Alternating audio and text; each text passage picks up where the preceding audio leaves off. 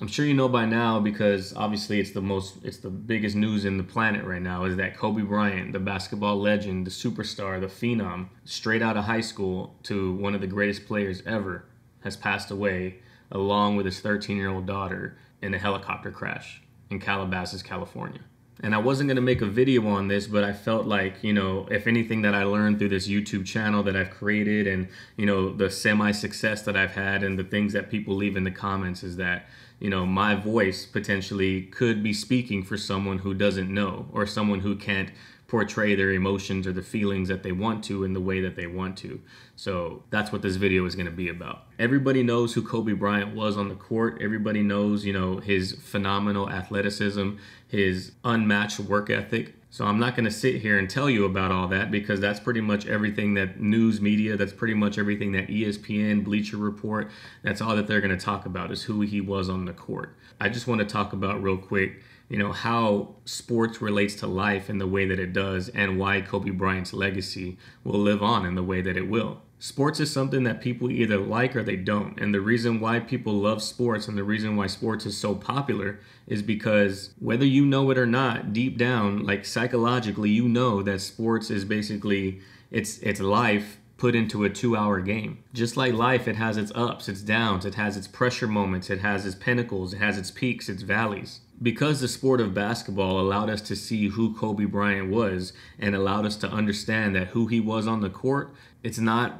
straight just based off of his athletic ability. There's a reason why they call it a mamba mentality, because Kobe Bryant is the person who would show up first to practice and leave 4 hours after everybody else. He's the person who wanted the pressure. He's the person who wanted the ball in his hands when no one else did. And while yes, physically he was an athlete and he was someone who rose to the ranks from the high school level all the way to one of the greatest of all time, it wasn't his physicality that allowed him to do that. It was his mentality. And that's what a lot of people don't realize about Kobe Bryant. And that's what a lot of people don't realize about superstar athletes is that the physicality can only take you so far. That's what makes Kobe more similar to who we are as average everyday individuals, is the fact that while we might not be physically capable of doing what Kobe Bryant did and does, we could have the same mentality that he did in our everyday life, and that mentality would make us better people. Kobe was a fighter. He wasn't someone who buckled under pressure. Kobe is someone who wanted the pressure on him, and he would take the consequences of whatever happened from that pressure. He would take the consequences and not blame it on anybody else. There were no excuses. There were no reasons. It's just my fault. We're moving forward, or I prepared for this and we're going to triumph under this pressure. And that's something that all of us can live by. That's something that everybody can take away. You strip away the athleticism and Kobe Bryant is just another person, but his mentality is what put him at the top. His mentality is what made him rise to the top, rise to the cream of the crop, whatever you want to call it, whatever phrase you want to use. His mentality is what got him there. And who's to say that we can't use or don't have that same mentality? Kobe Bryant and people like him, Derek Jeter, LeBron James, Tim Duncan, just anybody who's anybody in the athletic world, at the end of the day, they're really just symbols for who we could be in our daily life. And that's something that I always took away from Kobe Bryant while he was here. And now that he's gone, like the only thing that I can think of, it happened today, so this is like still fresh. The only thing that I can think of is that life is just too precious and it's too short. It doesn't matter if you're supposed to live to your 85, 105, or you're supposed to live to your 41 like Kobe Bryant. Death is never late and death is never early. Death is always on time. We can't say that Kobe Bryant is gone too soon because Kobe Bryant's death happened exactly as it was supposed to. Imagine all the things that led up until that moment. Imagine all the things that could have been different. Just any minor little butterfly effect, he would still be here right now. And one thing that I learned from every celebrity death that happens, whether it's shocking, whether it's something that I knew was going to happen, whether it's somebody old, young, doesn't matter.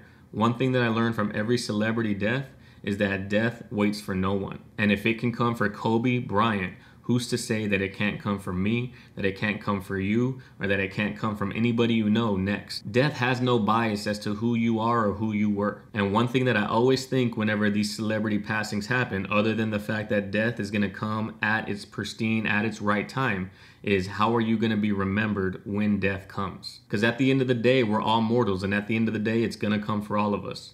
And are you going to be remembered as someone who would always sweat the small shit?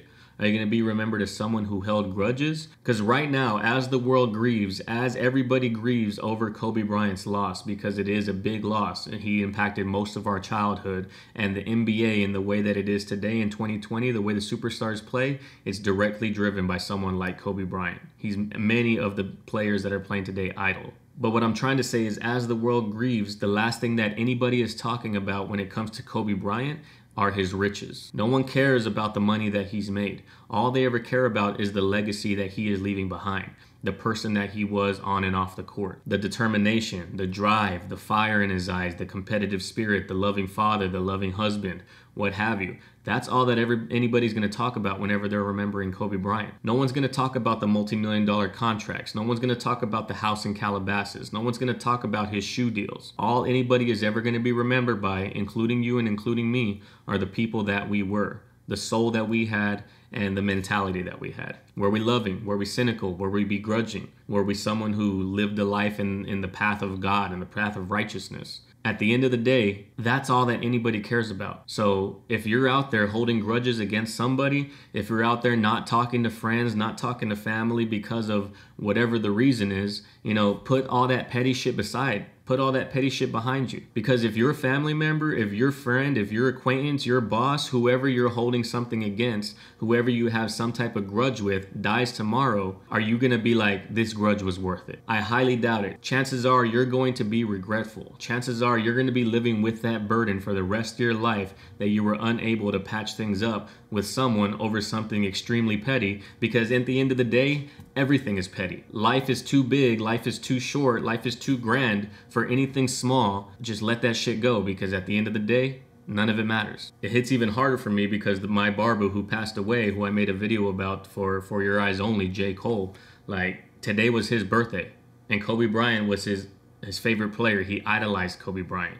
So the irony and just the whole situation that Kobe would pass on his birthday, on his first birthday since he's been gone, that shit just strikes in a different way. But obviously there's not going to be a video, there's not going to be a reaction on this channel for today, possibly even tomorrow. My thoughts and my prayers go out to Kobe Bryant and his family, as well as y'all, anybody out there who Kobe Bryant impacted, because he impacted a lot of people. Even if you weren't a fan of basketball, you knew who Kobe Bryant was. But that's all that I got to say, guys. Go out there and love your family, love your friends, call somebody, tell them you love them, because death can come at any moment. Like I always say at the end of my videos, guys, go out there in the world, love and care for one another, love and care for each other.